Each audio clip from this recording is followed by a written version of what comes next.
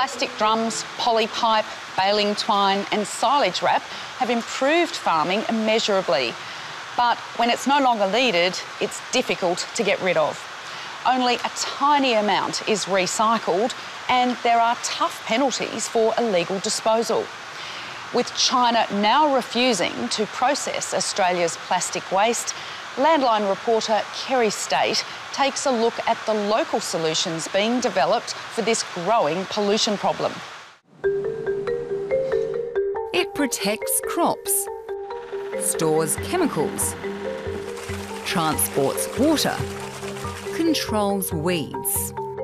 Plastic is a very versatile farming tool. It's also a major polluter.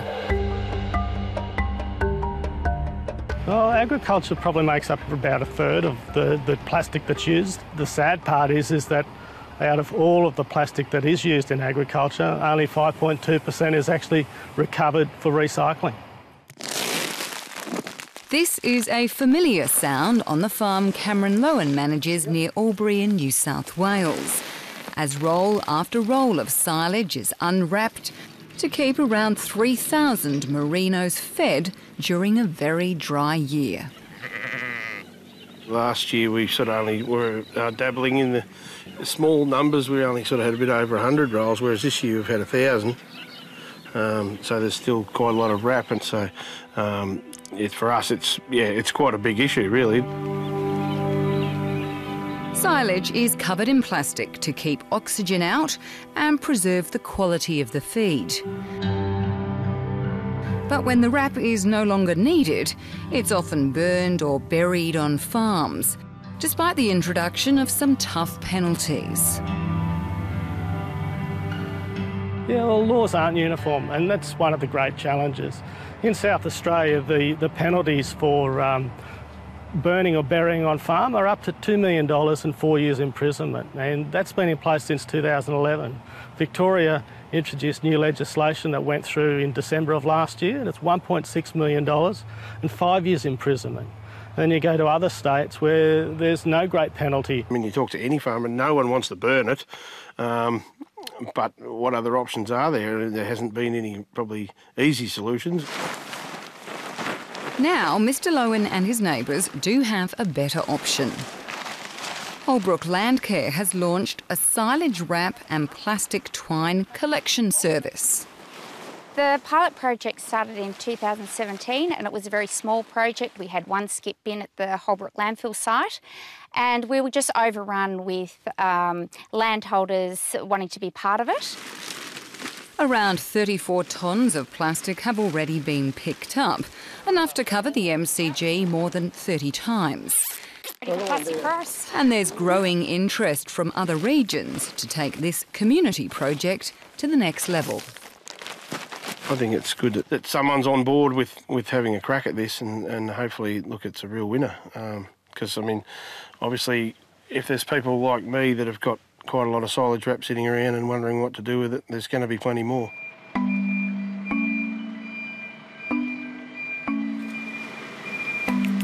What's collected on farms ends up at Plastic Forests Recycling in Albury. This truckload of wrap is just a tiny portion of what the factory processes. So we are surrounded by a mountain of plastic here. How much of this is agricultural plastic waste? We're probably doing around 15 to 20% agricultural film waste. We've got the silage film here, and we've got lots of the bunker tarps. And we've also got the big grain tubes and cotton films as well. Shredding and cleaning the big plastic sheets comes with a few sticky issues. The plastic films are a bit of a nightmare. It's like dealing with chewing gum. You've got big pieces of plastic you're trying to make very small, and it's very stretchy. The difficulty with the agricultural side of life is that you end up getting a lot of rocks, a lot of stones, you get steel ploughs and, you know, the odd dead furry animal that sort of crawls into the heap.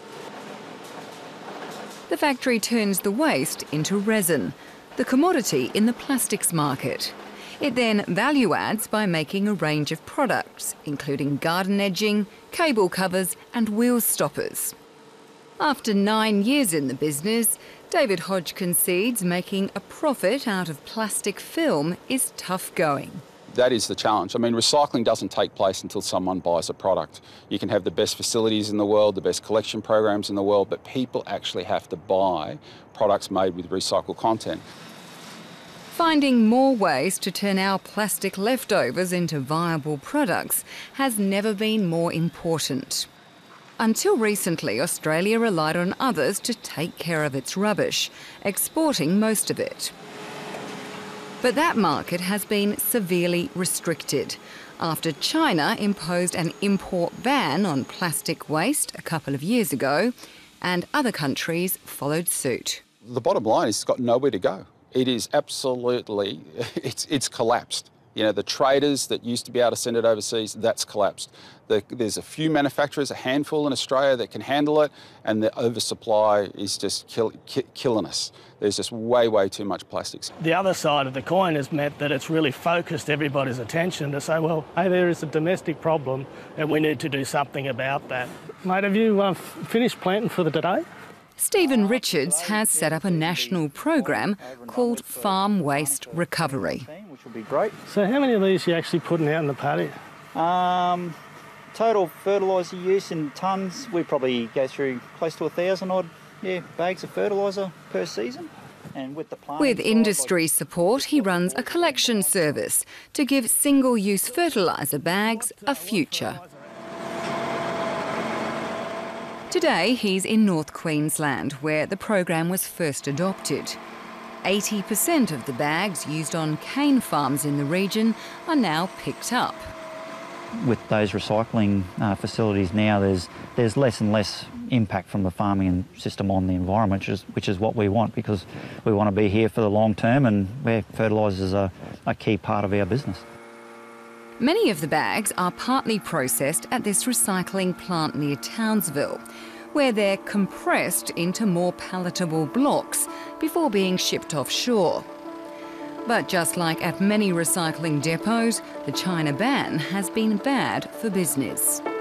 And as demand has dropped, the piles of loose bags and plastic irrigation pipes have risen. The value of all the plastics fell, and also the amounts that we can actually export fell quite a bit. You got to go looking for the markets now. So and maybe even go as far as European markets now.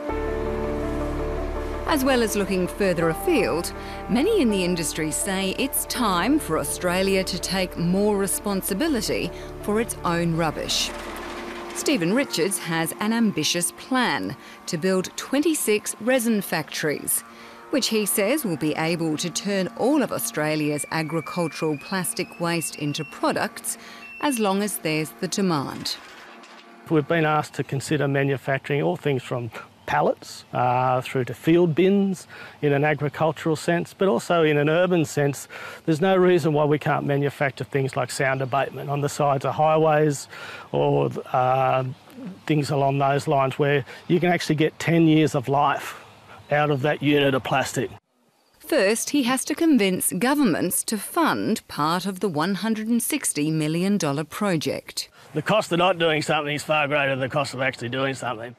The federal and state governments are currently working on a national waste plan, which includes reducing plastic pollution and increasing demand for recycled materials. Good morning. How are you? Good, thank you. Can you hand in some drums? Yep, I've got about 30 here, so... One agricultural program already achieving that is the drum muster. Okay, so these have all been cleaned today? Yep, I've given them triple rinse. They're all clean. Lids have been removed? Lids are off, yep. Farmers drop off empty plastic chemical containers at hundreds of sites around the country. Funded by chemical manufacturers, the program recycles around half of all the drums sold in Australia.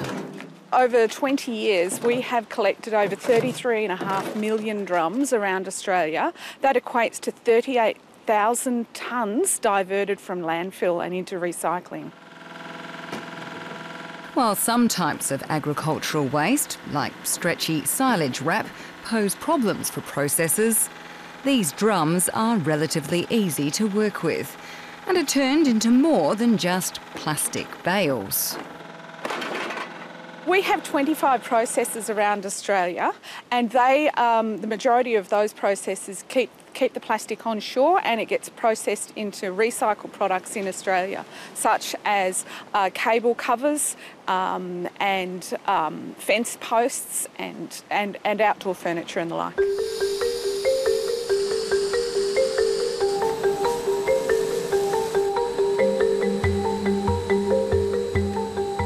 One of those processors is a farming family that has come full circle.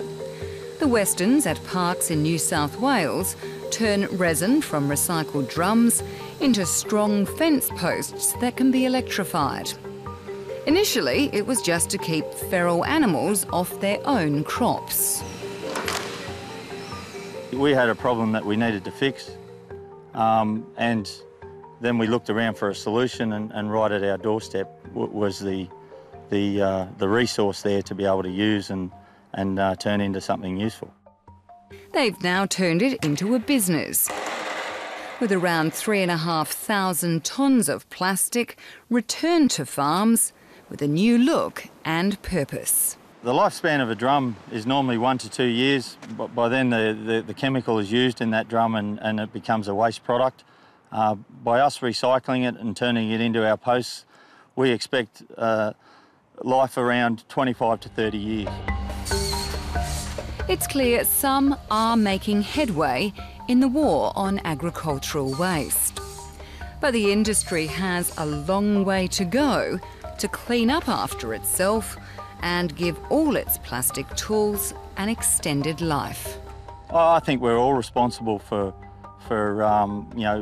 minimising the waste that we create, and we're all responsible to look after our own environments, and in turn the environment will love us back.